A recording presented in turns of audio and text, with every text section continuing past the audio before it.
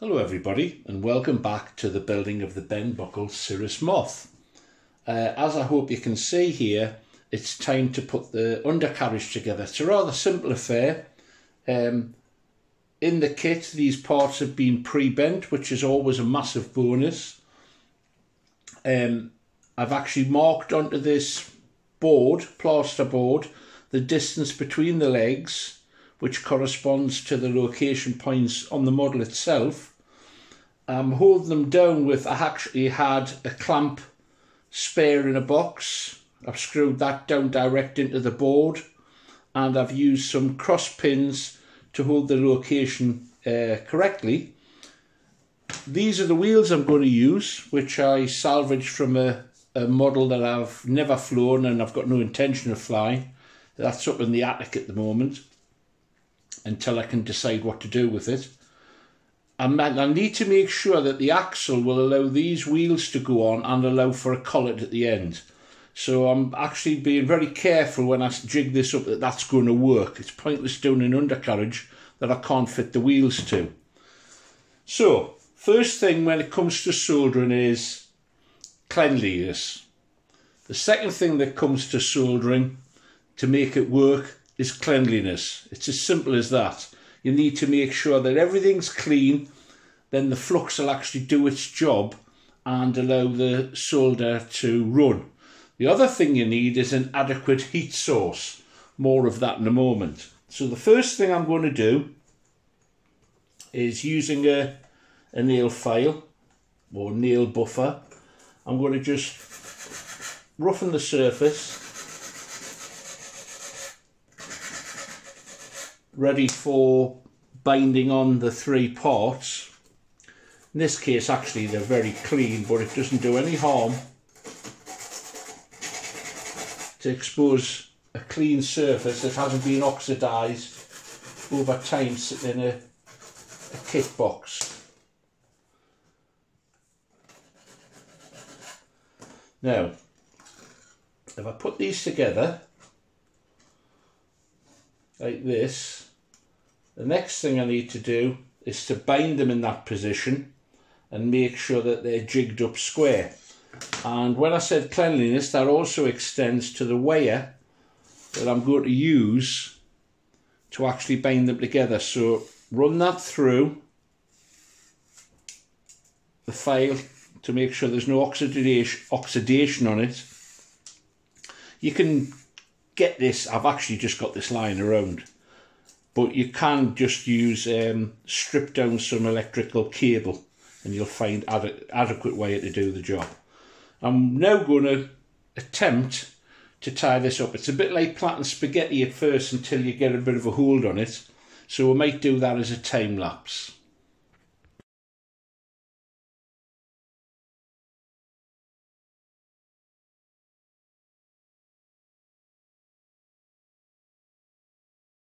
As you can see, that's bound in place now, but you need to be very careful because there's room for a collet on there quite easily, which you'll have to take my word for it.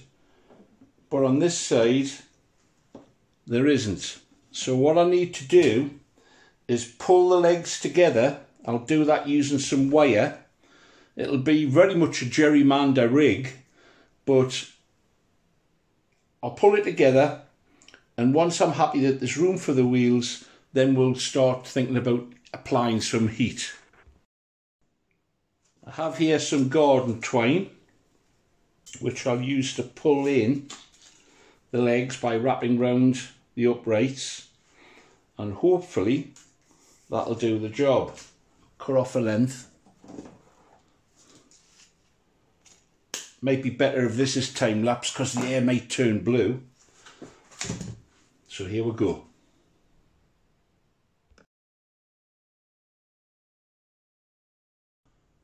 Well, there we go. After a little bit of cursing and a case of taking it apart and starting again, I'm happy with that now.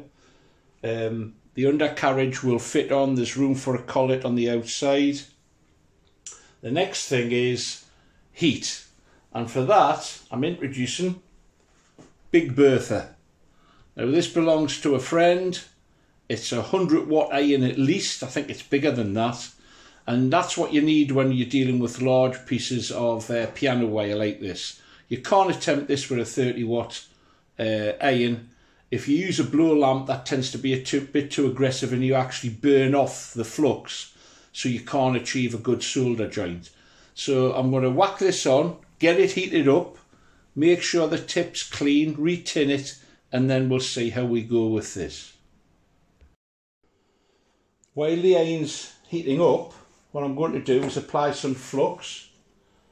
You may notice that there are wires sticking up everywhere, but they'll all be pinched off and the whole thing will be cleaned up afterwards. The wire is essentially just to hold everything together. So I'm applying the flux around the joint.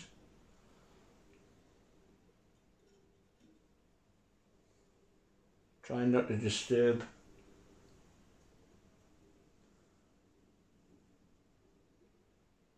the alignment, because I want it, this is the way I want it to be. Plenty of flux on there. I've had this flux forever, I need to get some more. And I've noticed that axle has moved slightly. I want the axle sitting on the top of the 3 pieces of wire.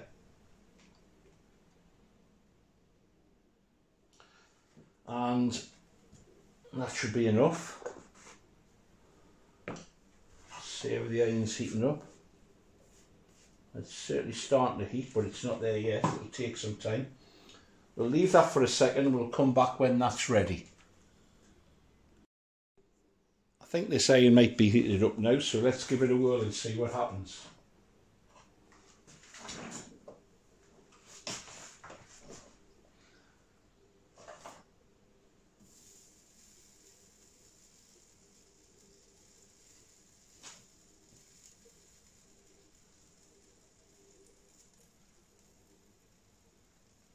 The flux is burning off at the moment, which really means it's not ready. It's not quite ready.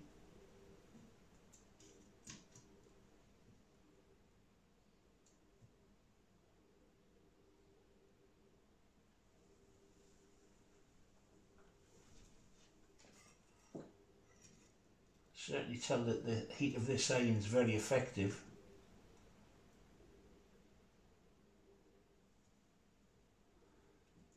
See how much I was feeding in the solder there, I hope.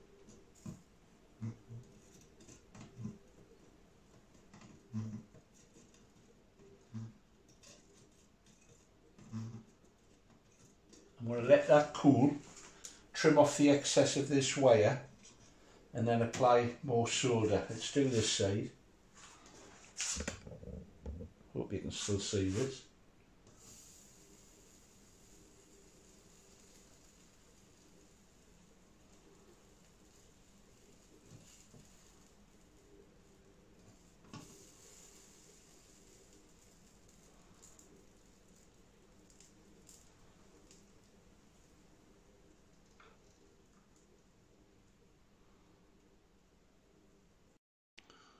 Let's come back to this. I think we might have gone out of focus there, but I hope you're getting the gist of what I'm doing here. Let the heat flow. I'm trying to keep the iron in contact with as much of the wire as possible.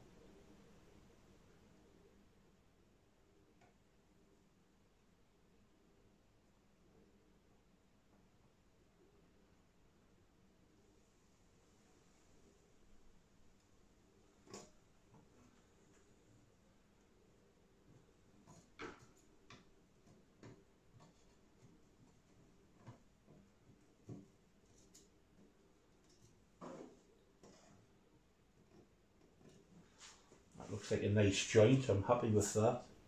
Let's get some heat on here.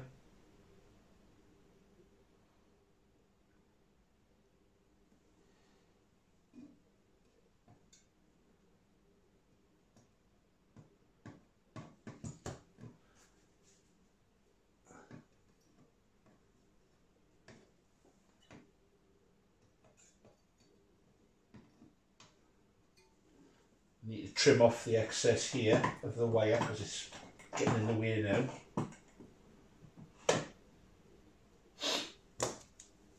Be careful because it'll be hot.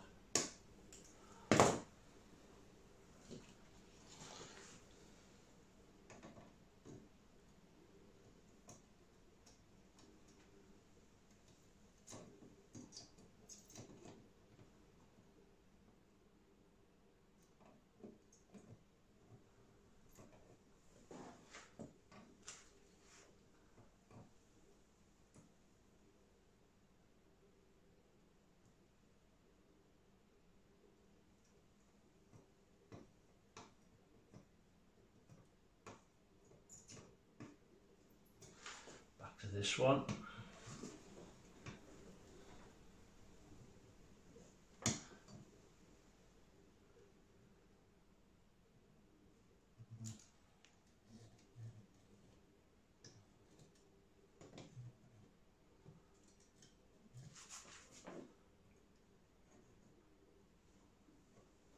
Right, we'll let that cool down and then I'll unpin it and we'll have a look at what we've got.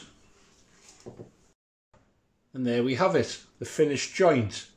That's not going to come adrift and even one of my heavy landings. It needs to be cleaned up now with some scouring powder and an old toothbrush to get all the flux off because that's corrosive.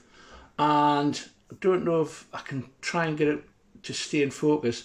This little bit of metal that's protruding on this upper leg, I'll cut that off, Dremel that off so that I've got a little bit more room to play with for putting the collets on for the undercarriage wheels.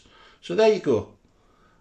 Keep it clean, add the flux, big suitable soldering iron. Hope that was helpful to people. Take care, get flying or get creative. Bye now.